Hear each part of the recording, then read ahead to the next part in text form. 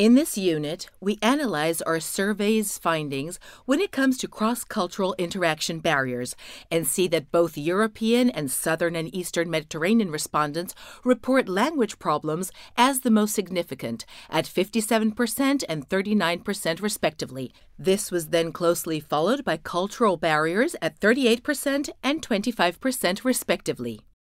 As we take a closer look at our experts' comments on these results, we begin with Alexandra Büchler commenting that one of the most significant findings is that the media are seen as contributing to a negative rather than positive image of the region, and that their impact on changing views and perceptions is at best limited.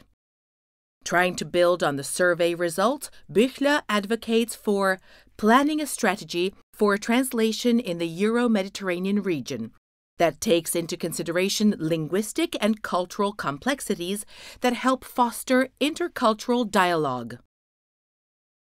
Aliki Moschis-Goguet underlines in the survey analysis that art and creativity are extremely important and capable of transcending cultural, religious, and language barriers.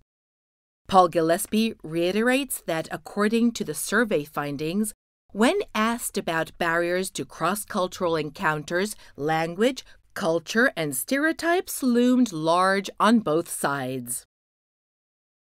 While the media were not mentioned explicitly, he finds that it does indeed play into the problem, as stereotypes are especially, though not only, media creations. For this reason, Gillespie calls for much greater attention on this issue from practitioners and researchers. Ines Safi suggests people on both shores of the Mediterranean understand that prevailing views are an impediment to dialogue and mutual trust, and calls for the promotion of female role models to break some of the gender stereotyping in the region. For Bernard Abrignani, though language was the number one barrier, when combining the survey's figures for cultural differences and stereotypes, it quickly becomes clear that stereotypes cannot be ignored and is imperative to be understood.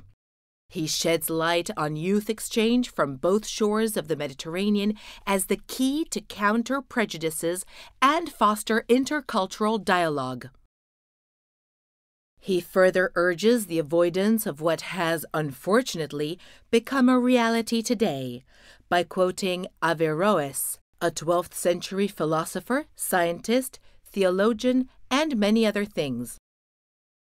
Ignorance leads to fear. Fear leads to hate. Hate leads to violence. That's the equation.